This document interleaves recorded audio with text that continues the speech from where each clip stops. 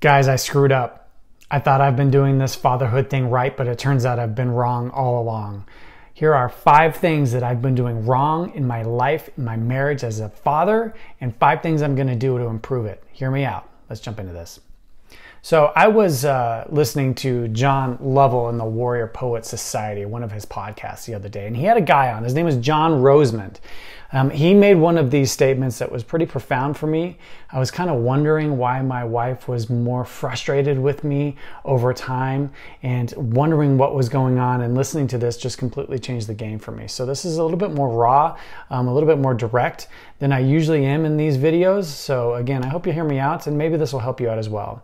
One of the things that John Rosemond said specifically, and I found an article that I'll post in the description below, that said, a father's primary job is not to spend as much time with his kids as reality will allow. It is to show his sons how to properly treat a woman and show his daughters what to look for in a man, period. End of description. So I started diving deeper into this thinking, well, gosh, I mean, I feel like I'm a good husband. I feel like I do that, but then I started thinking a little bit deeper. Am I more focused on my children, or am I more focused on my wife's needs? So I started reading a little bit deeper, and basically what John said is, my general finding has been that when a husband gives more attention to his kids than he does his wife, the kids begin treating her with disrespect. They ignore her, demand of her, talk back to her, refuse to obey her. They disrespect her because the dad has his priorities out of whack. He's in more of a relationship with them than he is with her. As such, they have become dad's quasi-equals. That diminishes mom's status, and the kids talk to her as if she was a servant. Does that sound familiar? Are you one of those where you kind of take your kid's side, where you try to keep the peace by oftentimes going towards your kids and ignoring your wife? That's me. That's what I've been doing with my 3 kids, 8, 6, and 3, for years now. And I just now realized by reading and listening to John Rosemond that I've been doing it wrong all along. So when I look into this, I think about the 5 things that I've been doing specifically with my kids, with my wife, that have brought me down this path. And here are the 5 things that I've been doing. Tell me if you think this is something that you do as well when you're talking and working and acting around your wife and your kids. The first thing that I would usually do is I would take my kid's side in front of her. There's something that's going on. There's a decision that needs to be made, no matter how mundane, and we're talking about it in front of the kids. And rather than taking my wife's side first, I take the kid's side, thinking that it will help to alleviate the crying situation that will inevitably result. That's not the right thing to do. If I take the kid's side, it undermines my wife, and now she is the bad person in front of all of the kids directly. And that is causing a rift, and it's causing challenges and stresses for my wife in particular. Number 2, I hug and kiss my kids and not show the same affection to my wife first thing in the morning. My wife and I, we have a busy morning. Your wife and you have a busy morning. You're trying to get kids out of the house. You go to your kids first and take care of all their needs while ignoring your wife, getting her a cup of tea, getting her some coffee, giving her a hug, saying, "How did you sleep?" That's what I did. That's what I do. And that's something that's really causing a challenge specifically for her. Number 3, I let my kids talk first, allowing them to interrupt her. When she's trying to make a point, or when she's trying to have a conversation and one kid interrupts her, I focus my attention on the kids to see what they have to say, rather than stopping them and having them wait for my wife to talk. Number 4, I focus my attention and actions on the kids' needs, thinking I was being helpful to her, right? So focusing on what the kids need. They need to go outside. They need to have a snack. They need to have somebody play with them. They need all of these different things. So I stop what I'm doing to help them, while at the same time, when my wife has something that she needs to be done at the same time, I focus on them first and not her. And that causes additional stress and rift between her and I, and between her and the kids. And the kids see it and they believe it. And that's a significant challenge. Number 5, I lost sight of the affection we share for each other before the kids. John Rosemond talks a lot about this, and I have a couple other quotes. our affection, our marriage, everything that came out of birthing these children happened way before they came around. So I am losing sight of giving her that affection, what we had before kids, first, and then having the kids come second. And that's a pretty significant challenge. And it's resulted in her feeling unappreciated, worn thin, and stressed. And it's not right. And I need to do something to change it. So I started reading a little bit more from John Rosemond in this article. He talks a lot about the things that are challenging. As I was focusing on this, in my haste to be a good dad, I've inadvertently been teaching my two boys that they are the center of the universe, and that they and I and my wife are there to serve their every need. And that is not what John Rosemond says that we should be doing. He says nothing. Repeat, nothing puts a more solid foundation of well-being under a child's feet than the knowledge his parents are in a committed relationship that transcends their individual relationships with him. Repeat, nothing. The husband absent home, he says, one in which an adult male is present but has pledged allegiance to his kids, is as much, if not more, of a problem than a father absent home. It's about more of a problem because no one talks about it. It's invisible, ubiquity, sustained by silence.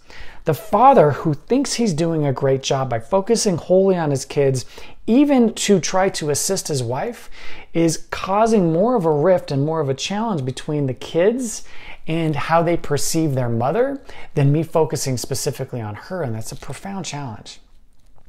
After reflecting on this, after diving deeply, after giving this confession to you, I've decided on 5 things that I'm going to try to do to alleviate this challenge that I've started for my wife and for my kids, to try to improve upon this, because I'm a dad of 3 always trying to improve.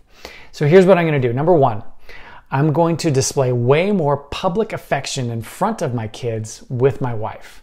When she comes down in the morning, I'm going to give her a big hug, a big kiss. I'm going to ask her genuinely how she slept, how she's feeling, and what I can do to help her in the morning. Number 2, I'm going to go to bat for her and her needs in front of the kids.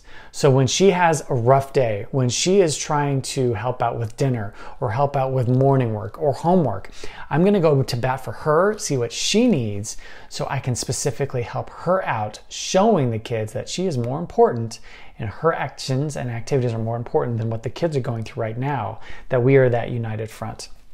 Number 3, I'm going to try to ease her burdens more, whether it's just doing the little things, right? The things that I typically overlook. Trying to keep the living room tidy. I try to clean up after the day is done. I'm going to try to continue to clean up during the day. Get the honeydew list done sooner. I'm going to try to do the things that will ease the burdens on her genuinely, so I can help to facilitate an ease of mom activities through the day, because they have such an incredibly hard job. Number 4, I'm going to show the kids that she is number 1 and the number 1 hierarchy in the house. I'm going to go back to when we were just us, pre-kids, and how I would focus on her.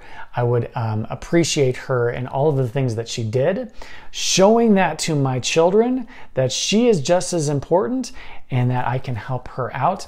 That way, when I show her that she's number 1, they will have an appreciation for the fact that we are a united front in helping to raise them, and they won't think of her as much as a slave to them in the activity that they have. And number 5, this will be a fun one, more date nights. I'm going to spend the money, I'm going to bring more babysitters in, we're going to try to have more one-on-one time so that we can support each other. My wife's turning 40 this year. Don't tell her I said that on YouTube, but we're going to go to Napa. We're going to stay at the 4 Seasons in Napa, and it's just going to be the 2 of us, and we're going to enjoy that time. The big trips are great. I'm also going to try to do the small things where we can enjoy time together alone on date night. So those are the 5 things that I'm going to try to do. And that's how I'm going to try to improve upon things. But I have a couple more quotes that really hammer this home for me, and why I think this is such important for you and I to discuss and think about being better fathers vis-a-vis being better husbands to our wives.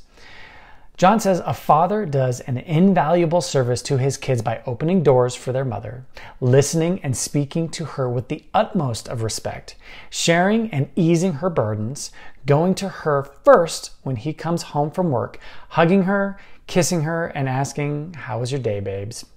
Uncomplicated stuff like that is what counts.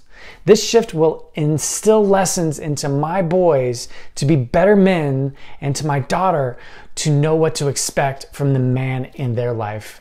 God help me, my 3-year-old will get there soon, and I'm really afraid by that. So this is my confession to you. You know, I heard this. I'm going to dive more deeply into John Rosemond's book. I'm going to think about this subtle shift in how I interact with my wife so that I can be a better father. I still believe being a father, being an intentional father, is one of the most important things that we can do, especially raising sons in this effeminate age where sons and men are not supposed to be men. But that is where I need to focus on my wife first so that they can see what the model man does and how he treats a woman so that we can move forward from there. So what have you been doing to withdraw that bank account from your wife and not support her as much? Put it in the comments below. Let's you and I have this conversation and help to facilitate a conversation with our fellow men and our fellow dads in this community. And more importantly, let's talk about what other things other than my 5 list that you're going to do potentially to help change how you parent by being a better husband. I think this is a great topic, a great discussion. This is my confessional for you today. This is me wanting to be a better father by being a better husband. And I would love for you to continue to join me on this effort. Feel free to subscribe. I've got great content coming. This is for dads who are in the thick of this together, and we're going to grow together. And I hope you join me in this effort. Thanks for joining me today. I'll talk to you soon. Thanks.